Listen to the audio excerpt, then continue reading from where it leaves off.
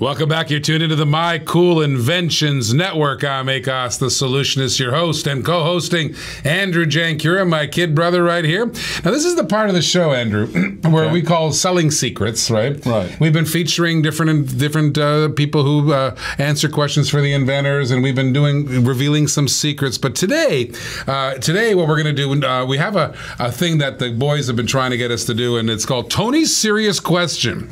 All right, so we have no idea what he's going to ask. He's going to try to stump us. He's going to try to put us on the spot. And the whole thing about this is supposed to be a teaching moment. So I don't know hope he has a good question. I hope so. Hope it teaches business owners and entrepreneurs and inventors something about selling. So Tony, so what is Tony's serious question? Serious question for the day, Akos, is backstory. So what is a backstory? Why do I need one? So backstory, what is a backstory and why do I need one? This is a really good question because, Andrew, as you know, when you're selling something, for example, you just want, let's take that last inventor. He's got the top hanger. He throws it out there. He didn't give us a backstory. He didn't. Actually, I asked about a backstory. You asked about it. Yeah. I went dig deep into why do they invent it? What's going on with it? So why do you think a backstory, Andrew, is important? Well, first of all, it's credibility. So it gives you credibility, gives you sincerity, and when you do that, you touch on a nerve with everybody that, hey man, I've been there, I've had that scenario. When I was, I have experience doing door-to-door sales, and I did it for about 10 years. I sold steaks and seafood door-to-door, and when I did that, every time it was like, and it was expensive stuff. It was like a box of food for $85, and it was goodness. Like, who would buy 16 chicken breasts for $85? It was crazy, but all I had to do was start telling some of my recipes, like how I would stuff it with, Swiss cheese and ham, and next thing you know, I'm breading it, and people are seeing that. That's a story that's going along with the product, and all of a sudden they're like, yeah, I want to do that. I want that. And all of a sudden they don't even think about how much it costs. They don't care because they just want the product. So that's what happens to that. So you deflected the whole credit. You deflected the objection of, my goodness gracious, $85 for 16 chicken breasts. Yeah. So you had this. You told us personal story. Absolutely. You told them how what kind of recipes you do and how you bread it and how you make it tender and how you make it juicy. Yeah. So now the customer's salivating, right? Yeah. And they actually buy into. Of course, you buy into it because when you're selling food, you buy into the sizzle. That's right. So you created a backstory and created this great sizzle, right? That's right. I'm gonna put him on the spot because yesterday we were picking up pianos. We used to be in the piano business, and Andrew's been hunting around for some pianos. So we went and looked at a couple pianos yesterday. And we were driving away, and I asked him. I go, "How on earth?" I mean, he talked about why would I buy? I'm going to go back to his. I can go back to his frozen food story. Okay. So why would I buy frozen food instead of going to buy fresh food? Why would this frozen steaks and seafood, why on earth would I buy a frozen steak or a frozen chicken breast instead of going to the store and buying a fresh one cheaper? Well, there's a few reasons. Okay, the first of all, I said, well, it's probably fresher than fresh, which is kind of a little bit of exaggeration. But the truth is, if they freeze it with liquid nitrogen, it takes about 3 seconds to freeze. So if you have a roast, say you go to the store and you buy a roast, okay, you buy a roast, but you're not going to cook it that evening. You bought it on sale, so you put it in your freezer, and that roast sits there for about a day and a half before it actually freezes solid. When you buy it this way, when we were selling them, they're frozen for 3 seconds, 4 seconds, so instantly frozen. So all the goodness is still there.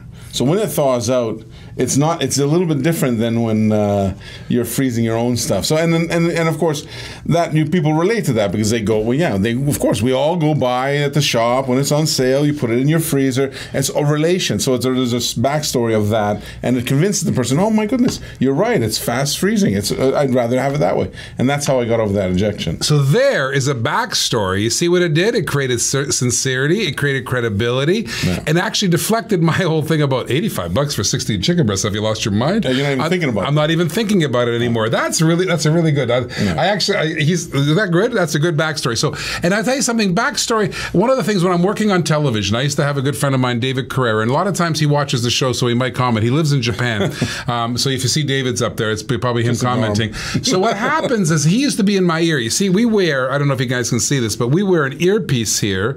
We call this an IFB. So what happens is the boys in the production studio can talk to me. me through the IFB. That's why you see the news. Ever seen the news anchor? This just in. Well, he's holding his IFB closer to his ear.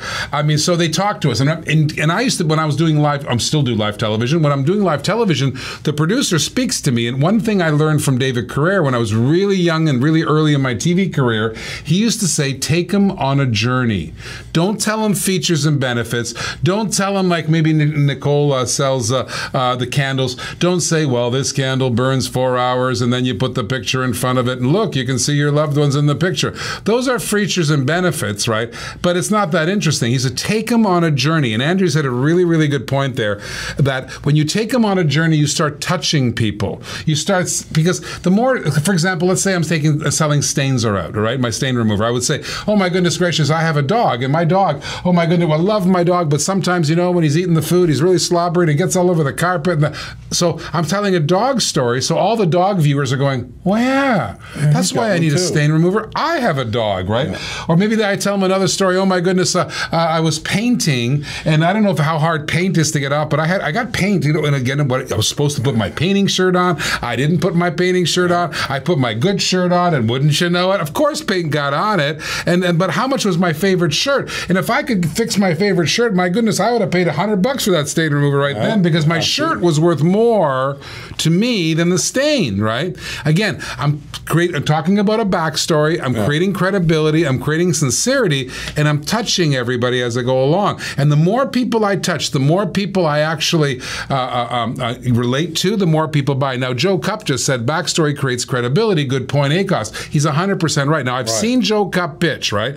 And Joe Cupp, let me tell you something, Joe. I've watched your pitch, and by the way, this guy's amazing. This guy has so much passion and so much heart. I'm trying to figure out how to get his product successful because this guy deserves it, right? And I think I want to, maybe you can comment on Joe Cupp. We'll get him on here and do a pitch. I want to show you his tape. He's missing something on the offer. I think his passion is there, the credibility is there, but there's an offer issue there. Maybe I'll tell you about that later. But Joe, when you pitch, you talk about, hey, I can clean the car with this thing. Hey, I can soak up the thing. Here's the problem. Here's the solution.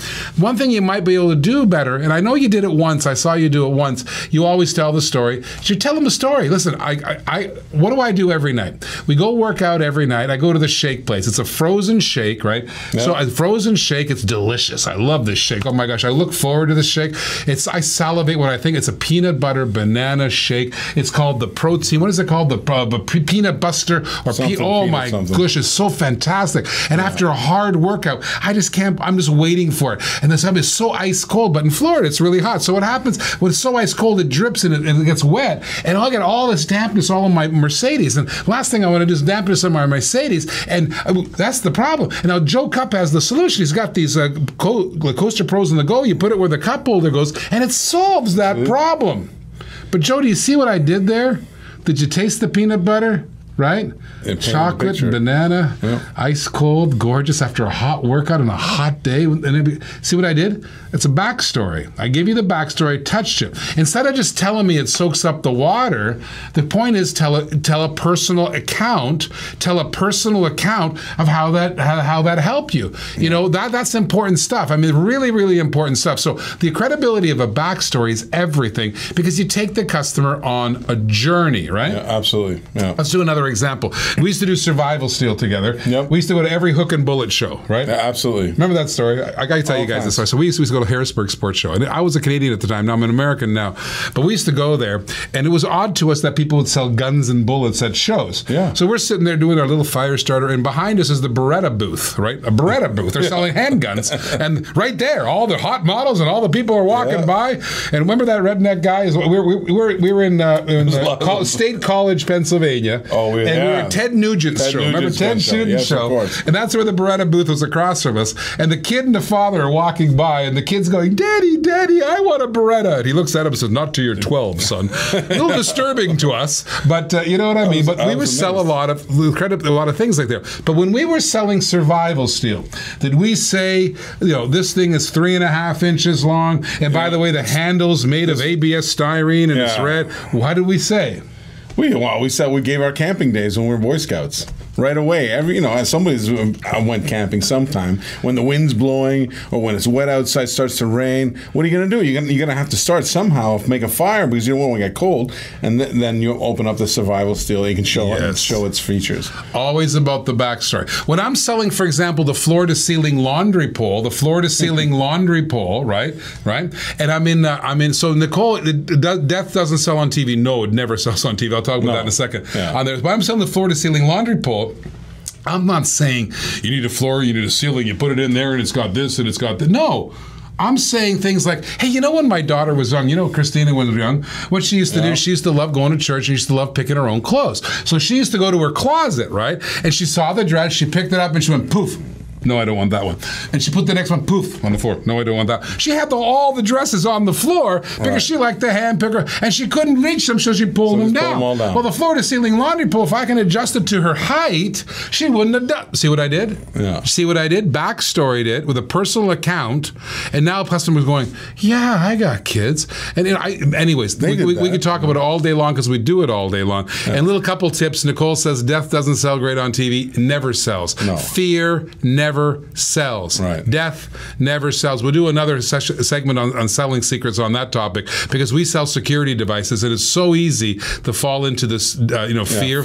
Fear sells never work. Don't try them. Stay away from them. Yeah. But how do you sell a security system? Well, I'll teach you how on another episode of Selling Secrets. But there's a little bit of insight. I love, Andrew, your insight. I love your input today about the lifetime free refills for life. I love that. So great to have you here and giving us that input. But there's some selling secrets backstory, right? Great question, Tony. Yep. On there, what do you do? I guess you have some spare time to make up these questions. Are we not working you hard enough?